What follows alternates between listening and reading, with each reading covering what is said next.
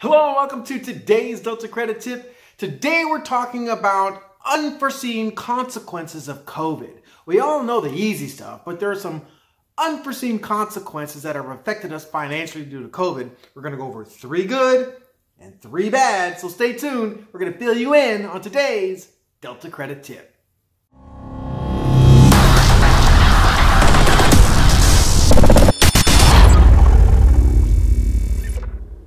Hello and welcome back to today's Delta Credit Tip. I'm Michael Holmes of Delta Credit Restoration, bringing you yet more information to help you in your credit restoration process.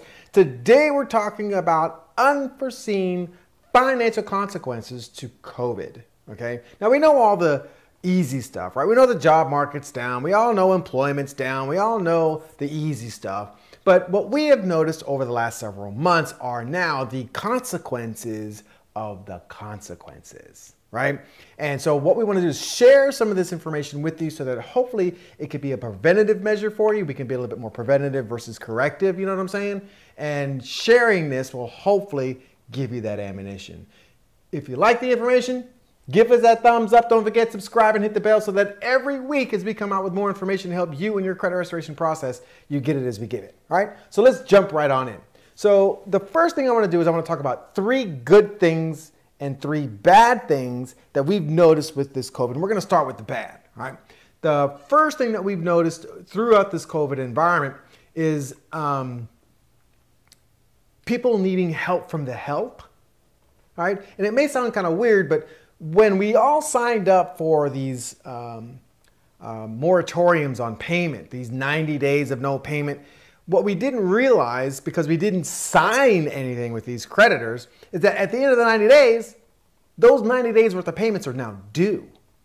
So what that's leading to are now late pays, but more importantly, for those people that are doing this with their mortgage, well, now you've got 90 days worth of mortgage payments that you have to come up with. So now that you can't make those payments, well, what do? Well, now we got to look at a modification.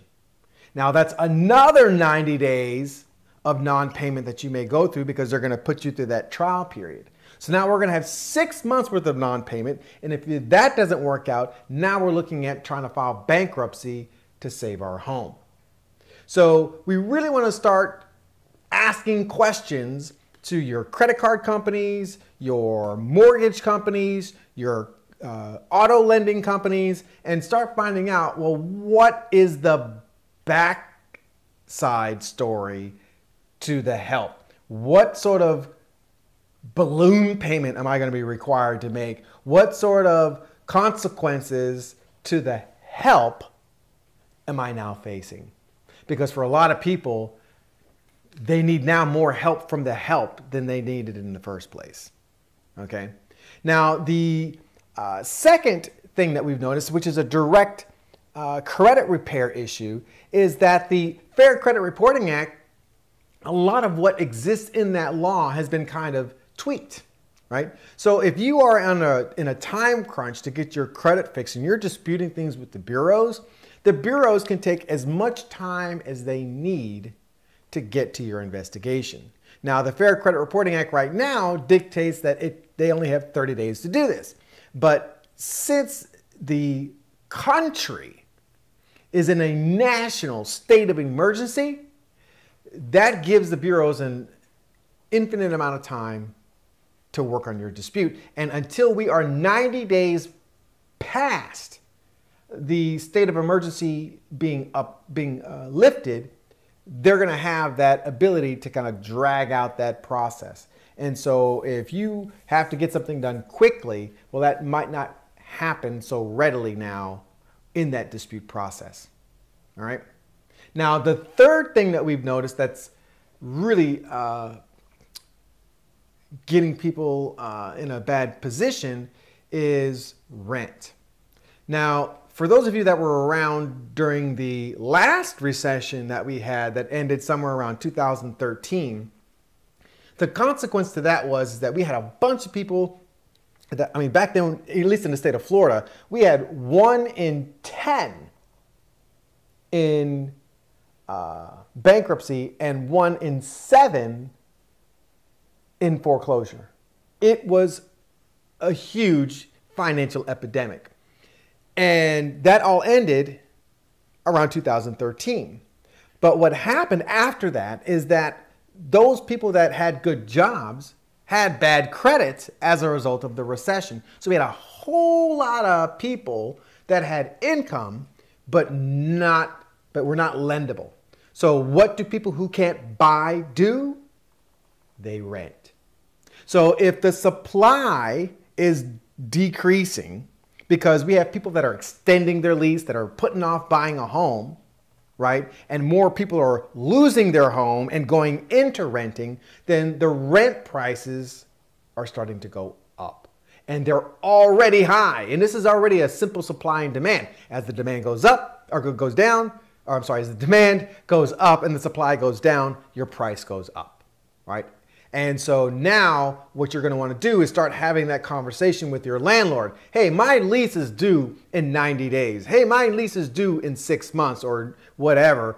What's going to happen with my rent? Because you may find, because your hours have been reduced, you don't have a lot of cash stockpiled. So a first and last month's rent and all that other stuff that you're going to need to move may not be a possibility for you right now. So we want to make sure that you're having that conversation with your landlord so that you can anticipate what's going to happen at the end of your lease. All right. But enough of the doom and gloom, right? Let's go into some of the positive things that have happened as a result of COVID, financially at least. Well, the first thing, there are two types of people in COVID right now. Those that benefited from it and those that did not benefit from it, right? And a lot of people are now decreasing their spending, right? And they're not going out. So a lot of the extracurricular spending is out. A lot of them are working from home, so the commute costs are down, right? There's a lot of less extracurricular stuff going on, right? No more Disney trips for a while, right? So as a result, as a matter of fact, in April, we had the highest number of people with a positive savings balance in recorded history of the United States. Now, obviously, they didn't keep that money. Most people didn't keep that money up to now, now that we're at the end of 2020. But a lot of people curbed their spending. So really, this is an opportunity for us to relook at some of the money that we have left over and try to reallocate them to categories and to bills and credit cards and all these other things that could potentially really help us get ahead. So start noticing those dollars and start making a plan for them so that it can actually benefit you as you go through the COVID crisis. All right. Second positive thing. As a result of us not going places, especially those of you that are now working from home, your insurance rates on your vehicles should drop.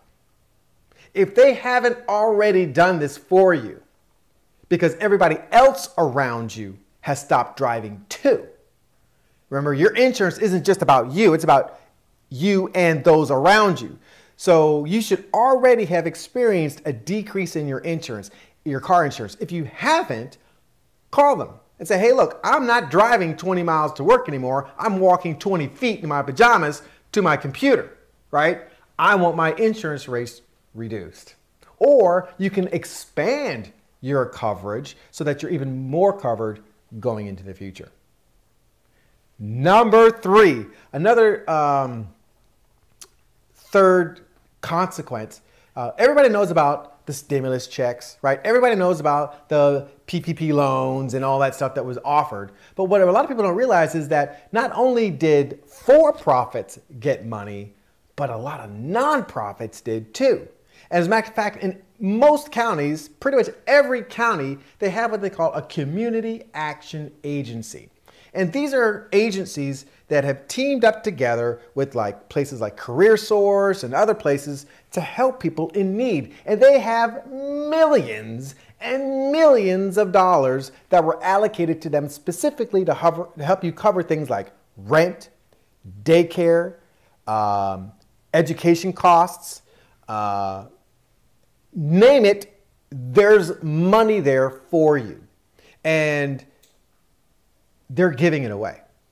So if you're having problems because of COVID and you're not getting any reprieve from the government right now as far as a stimulus check, as far as the near future is concerned, and the for-profit companies aren't really helping out, go to the nonprofits, call your community action agency, find out what programs they have in place. They can cover everything from food to rent to your commute costs to daycare. I mean, they cover everything. Electric bill. So if you're having troubles paying those bills, they can help you. And they, again, have millions. So look it up. Every county has it. And they need to give the money away. Because if they don't, they're going to lose it. They want to give you the money. All right. So again, 3 good things, 3 bad things. Hopefully this information is helpful. We've got a lot of clients right now that are really struggling and some that are really taking advantage of the situation. Hopefully this information helps. If so, give us that thumbs up. Don't forget to subscribe and hit the bell. And tune in next week as we bring you more information to help you make a choice, make a change. Delta.